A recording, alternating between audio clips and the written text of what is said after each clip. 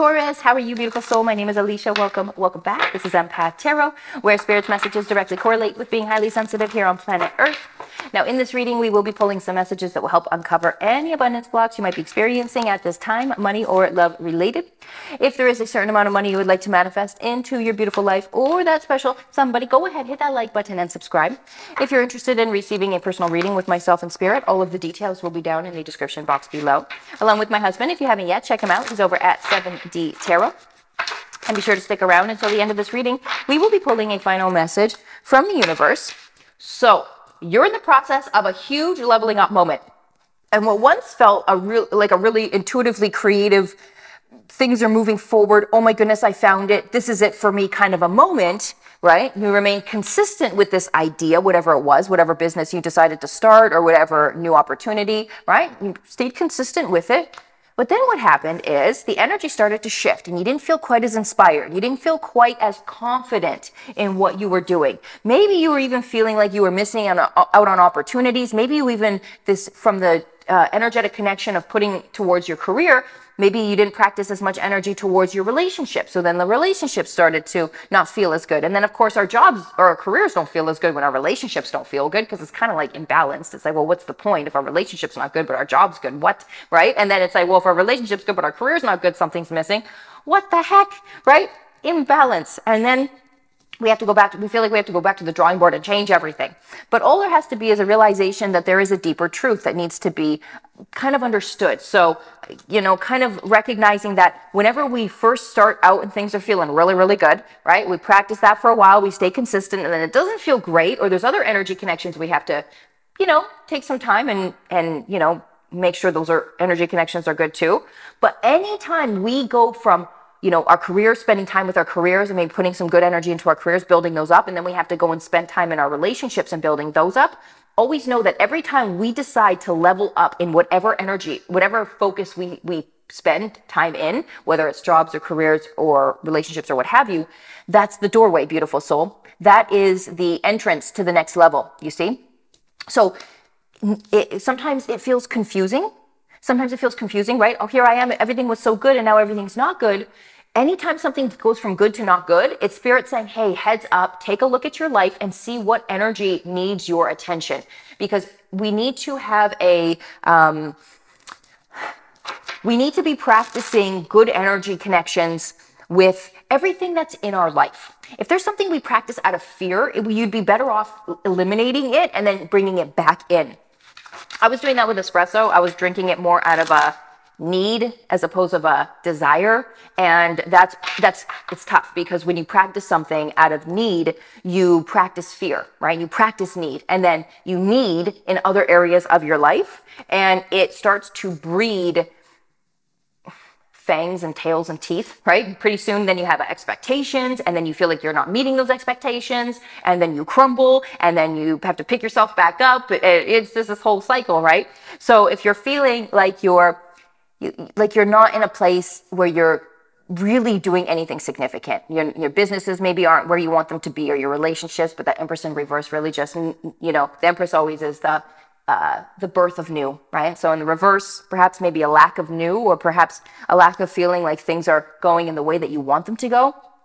So a great practice you can have is recognize in your life where maybe you're practicing things out of need, doing things because you feel like you need to. Maybe it is learning a new skill or building a new business and you feel like you need to.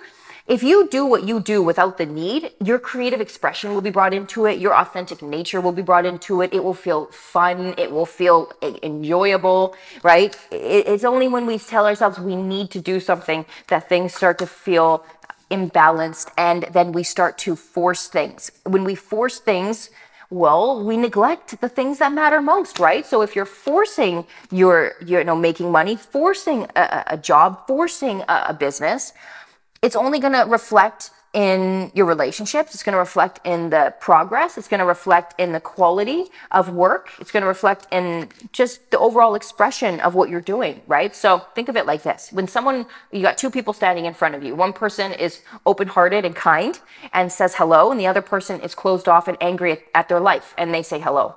what energy are you going to gravitate towards? You know what I mean? Probably the open-hearted, kind person, right?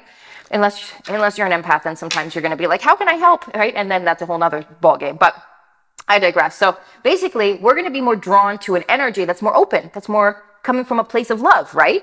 It's the same thing with our businesses. It's the same thing with anything we do. If we project love and openness into what we do, that energy is going to be charged up with that love and that openness. So people are going to want to come to your place of business. People are going to want to, you're going to attract in clients. You're going to attract in opportunities. You see how that goes. But if we're showing up unhappy with ourselves because we're putting all this pressure on ourselves and practicing need and practicing fear, we're going to charge up whatever we're doing with this half-assed energy. You know what I mean? So it's not really going to be enticing for anyone, or for, it's not really an attraction-based energy. Does that make sense?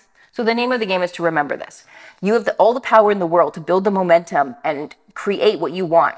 But if it's not being created from a place of open love, right? And it's being created from a place of need and insistency and desire, then you're going to have to recognize, beautiful soul, what you got to walk away from to remove yourself from that energy. And you might need to take a couple days, right? You might need to just say, you know what? I'm taking a pause and I am eliminating the things in my life that I'm doing out of a need, even though it's not serving me. So I filmed for a couple days. I just relaxed. I didn't exercise. And that allowed me to stop drinking the espresso, the caffeine, because all the things I was doing was, well, I need this to exercise. I need this to film. I didn't. It was just what was going on in my head. And so what you have to do is you have to stop everything, right? So I took a couple days off and I just said, I'm not doing anything. And I'm also not drinking espresso. I'm just taking a relaxing, I'm just taking a space.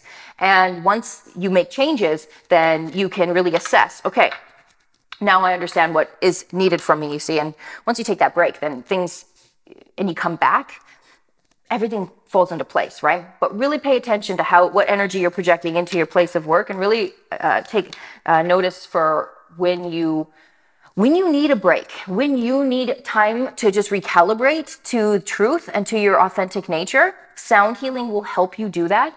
It's basically, sometimes sound healing too for me is like listening to Abraham Hicks. I can listen to Abraham Hicks and immediately I can connect to that frequency and I feel better. I really feel better, and it's amazing. So that's a form of sound healing, but you can also listen to hand pans. A lot of times our earth star chakra is out of alignment, and that means it's hard for us to really participate. We're kind of lost in space. We might be thinking, we might not be as productive, and listening to hand pans, being out in nature, that can help balance our earth star chakra. You can Google that, check into that if that resonates. Oh, earth star chakra, what's that?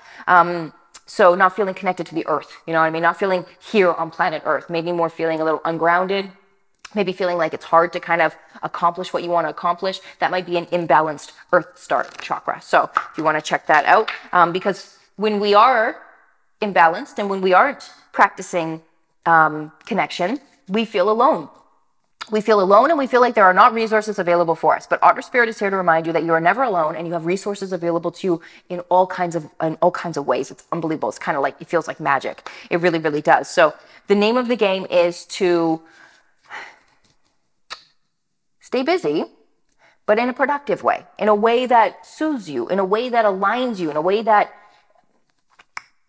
keeps you ready. You know what I mean? Like if I wake up and I journal, I learn something, I maybe read, and then I maybe do a little movement, and then I jump into my films, I feel ready. I feel like I've spent time with myself. I feel like I've calibrated to the universe's frequency, to the spirit world, to my higher self.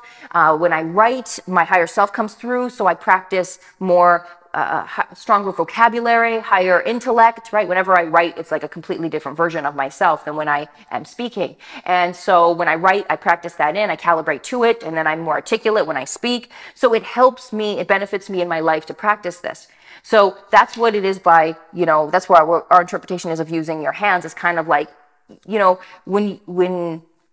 you need to be in a particular energy to get the results you're looking for, right? If you're going to go into like a 9 to 5 that is like high paced and requires your energy to be like that, then it would probably serve you to practice, being in that energy. That means you probably wouldn't want to eat a big meal. Probably means you want to maybe practice some movement, get the energy moving a little bit. You know what I mean? Just creating a routine and creating a schedule, or creating a system that allows you to feel the way you want to feel in your life, And it's just about going through the motions of asking spirit to show me what I'm missing and show me show me what will best serve me. And then spirit will show you. You'll see a vision, you'll get a download, a aha moment, right? And trust it, move forward with it and see it.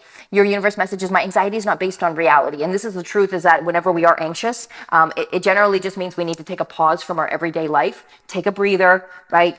Do something different, as I had to do as well, because I was suffering from a lot of anxiety that I was allowing in, right? Because it's us that allows it. So I was allowing anxiety into my life, overthinking, overstressing, overthinking. I said that twice. You know what I mean? And it just, we got to get it together. You know what I mean? I had to get it together. I was like, all right, we cannot live like this. This is not sustainable. We need to take a break. We need to take a pause from all the things that are not sustainable and just really recalibrate to truth. And that's what I did for myself. We encourage you to do the same for yourself, so you can just know where your focus is best used.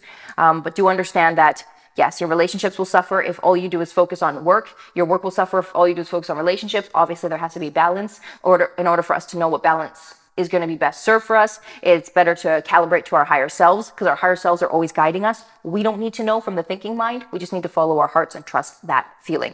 We love you so much. We hope you enjoyed your reading. Hope there were messages in here for you. And if there was, like and subscribe. We truly appreciate you. Spirit loves you. I love you. And until our next reading, keep shining, baby.